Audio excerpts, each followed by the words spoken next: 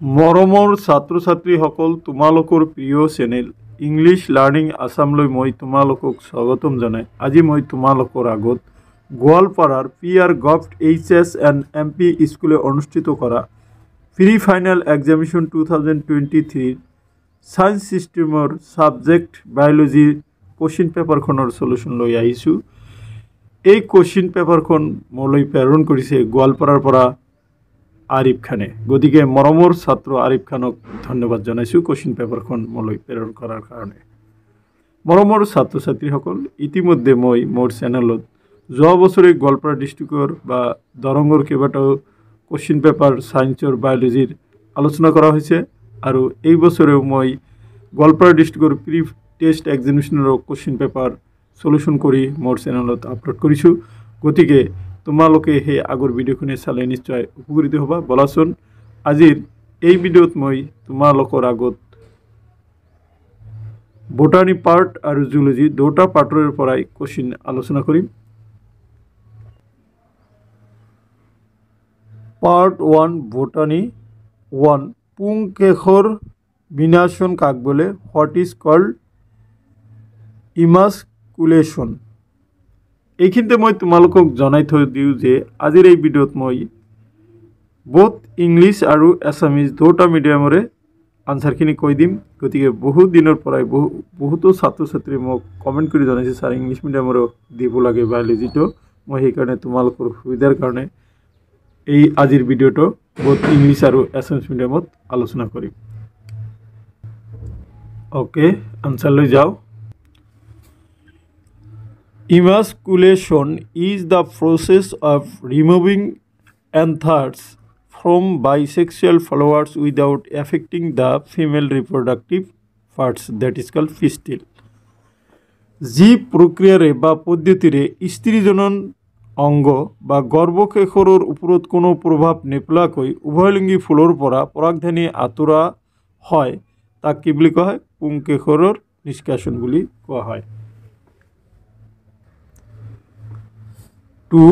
What do we mean by BT? BT মানে কি বুঝা? BT is Bacillus thuringiensis. BT crops are transgenic crops that are genetically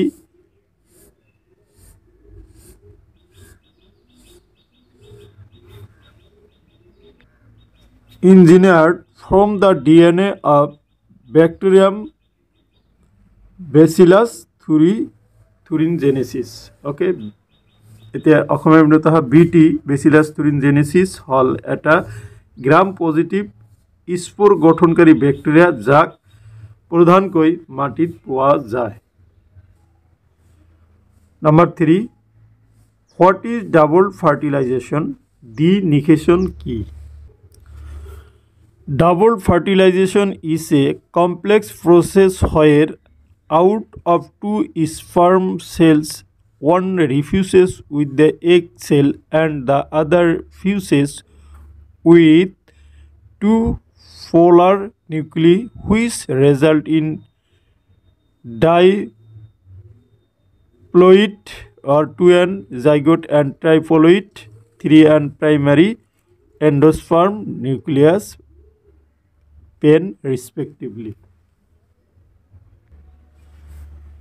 মাইক্রোজেনেসিসত দুটা শুক্রাণু গঠন হয়, তারে এটাই ডিম্বাণুক নিষেচন করে জ্বর পৰা ভ্ৰূণ সৃষ্টি হয় আৰু ভ্ৰূণৰ পৰা বীজ হয়। আনটো শুক্ৰাণে গৌণ নিষেচনত নিউক্লিয়াছত নিষেচন কৰে আৰু ইয়াৰ পৰা ভ্ৰূণ কোষ উৎপন্ন কৰে। যেহেতু এই প্ৰক্ৰিয়াত নিষেচন দুবাৰ হয় সেইকাৰণে ইয়াক দ্বি নিষেচন বলে। Question 4. What is the full form of PCR? PCR or পূর্ণ রূপ লিখা। Answer PCR or polymerase chain reaction. গতিকে PCR or সম্পূর্ণ রূপটো হ'ব কি? polymerase chain reaction. Question number 5 লৈ আহা। প্ৰাথমিক উৎপাদন কাক বলে বা what is called primary production? Answer, primary production refers to the total amount of organic matter produced per unit area of ecosystem by the producers via the process of photosynthesis. হালক সংশ্লেষণ প্ৰক্ৰিয়াত সেউজীয়া উদ্ভিদে যি পৰিমাণৰ ৰাসায়নিক শক্তি কাৰ্বহাইড্ৰেট হিচাপে উৎপন্ন কৰে সেইখিনিক একেলগে প্ৰাথমিক উৎপাদন বোলে। Question 6. Describe one example of adaptive radiation. অনুকূলী বিকিরণের এটি উদাহরণ বর্ণনা করা। Answer. Darwin's finches or the Galapagos finches. Now come to question number 7. What is transgenic plant? Give one example. Transgenic উদ্ভিদ কি এটি উদাহরণ দিয়া। Answer. Transgenic plant is genetically modified plants are produced by modifying the DNA of a plant. Example, BT cotton, BT brinjal. কোনো এটা উদ্ভিদৰ পৰা DNA লৈ অইন এটা উদ্ভিদত সংযোগ কৰি জিনীয় চৰিত্ৰৰ পৰিৱৰ্তন কৰাকে ট্ৰেন্সজেনিক উদ্ভিদ বলে, যেনে বিটি কটন, বিটি বেঙেনা আদি। সো এইখিনি আছিল কি ট্ৰেন্সজেনিক উদ্ভিদ বা ট্ৰেন্সজেনিক প্লান্টৰ সূত্ৰ আৰু উদাহৰণ। মই তোমালোকৰ আগত দুটাকৈ সূত্ৰ বা উদাহৰণ দাঙি ধৰিছোঁ, নিশ্চয় তোমালোকে সেই দুটা মনত ৰাখিব পাৰিবা। এতিয়া মই তোমালোকৰ আগত বাকি কোশ্চেনখিনি দেখাই দিম। তোমালোকে কোশ্চেন নাম্বাৰ 8 চুমু টকা দিছে, question number 9, question number 10, question number 11 চোৱা, और क्वेश्चन नंबर 12, क्वेश्चन नंबर 13 और question number 14, okay question number 14 और सो এইখিনি আছিলে বোটানি ভাগ, নিশ্চয় বুঝিবে। Part 2 zoology. Question 1, fill in the blanks any two, খালি ঠাই পূরণ করা যিকোনো দুটা। এ,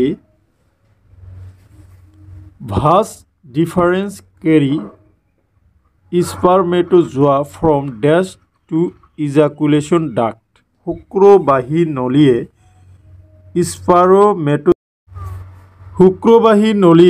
স্পাৰমেটোজোয়া ড্যাশৰ পৰা শুক্ৰক্ষেপক নলীলৈ কঢ়িয়ায়। উত্তৰ হ'ব সেমিনিফেৰাছ টিউবুল। তোমালোকে সেমিনিফেৰাছ টিউবুল লিখিব লাগিব। B, crossing over occurs between two homologous chromosomes in dash. দুডাল সমসংস্থ ক্ৰমোজোমৰ মাজত বিনিময় ড্যাশ অৱস্থাত ঘটে। উত্তৰ পেকিটিন স্টেজ অফ প্ৰফেজ। এইটো উত্তৰ হ'ব কি পেকিটিন stage of প্ৰফেজ। C, AIDS was first reported in dash. AIDS প্রথমে ড্যাশ চনত আবিষ্কৃত হয়েছিল। উত্তর 1981 অর্থাৎ 1981 চনত, বাট ইন ইন্ডিয়া 1986। নাও come to question number 2। Answer the following questions any two. তলৰ প্ৰশ্নসমূহৰ উত্তৰ দিয়া যিকোনো দুটা। এ, দুটা গৌণ লিম্ফয়েড অঙ্গৰ নাম লিখা। Name two secondary lymphoid অৰ্গানস। আনসাৰলৈ আহা। এ, স্প্লিন বা প্লিহা। বি, লিম্ফ নোড বা লৌকিকা গ্ৰন্থ। B, right two benefits of transgenic animals. Transgenic প্রাণীর দুটা সুফল লিখা। The two benefits of transgenic animals are, transgenic প্রাণীর দুটা সুফল হল 1, ইম্প্রুভ হিউম্যান হেলথ, মানব স্বাস্থ্যর উন্নতি করে। 2, এনহ্যান্স নিউট্রিশন, পরিপুষ্টি বৃদ্ধি করে। 3, প্রোটেক্ট দ্য এনভায়রনমেন্ট, পরিবেশ রক্ষা করে। 4, ইনক্রিজ এনিম্যাল ওয়েলফেয়ার, প্রাণীর কল্যাণ বৃদ্ধি করে।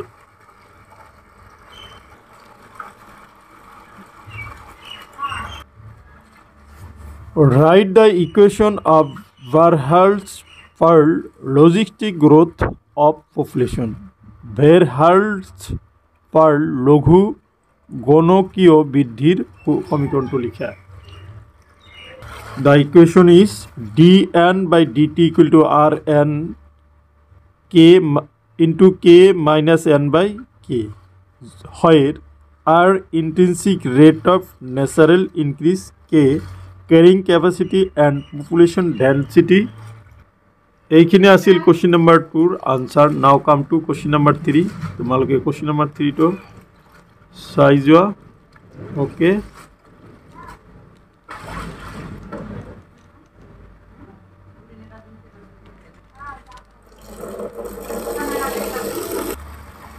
question number 4.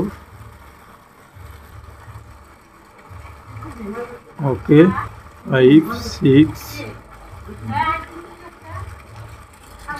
দিছে 7 লৈ যোৱা।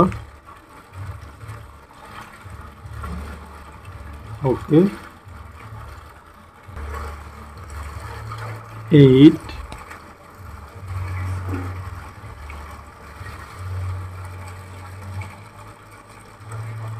so my dear students, এইখিনি আছিলে গোৱালপাৰাৰ Pyar govt HS and M P স্কুলে অনুষ্ঠিত কৰা pre final examination 2023 বায়'লজিৰ question paper আৰু তাৰ কিছুমান প্ৰশ্নৰ উত্তৰ। আশা কৰিছোঁ আজিৰ এই কুৱেশ্যন পেপাৰখনিয়ে তোমালোকক অহা পৰীক্ষাসমূহত সহায় কৰিব। ধন্যবাদ।